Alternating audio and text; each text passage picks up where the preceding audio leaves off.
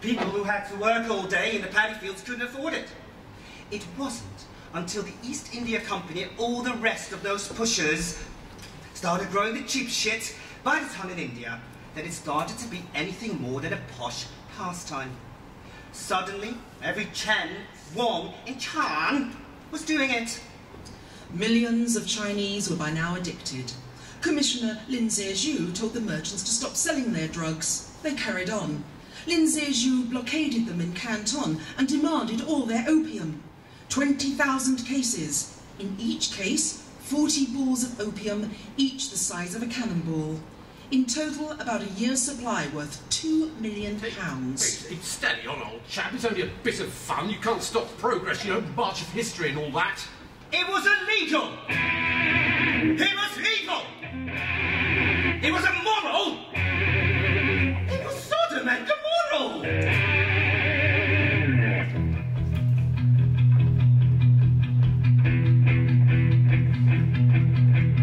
Use your head, use your smarts. Would you trust these guys? Would you buy a used cart?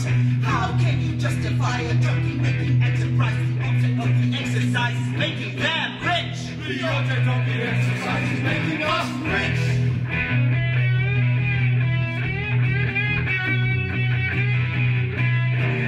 They're a bunch of fakers, they look like undertakers. They won't be happy till we're dying in a ditch. Treating us like monks, selling us their drugs, costing us a fortune till they haven't got a stitch. Costing them a fortune till they haven't got a stitch!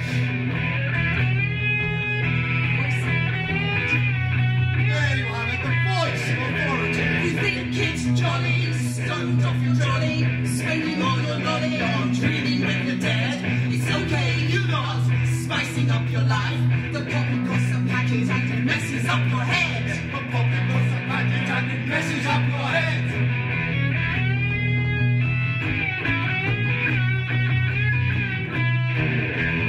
You try sucking on the pipe for a while. It feels like minutes, but it's actually like a mile. Days and weeks pass and it bloody well shows.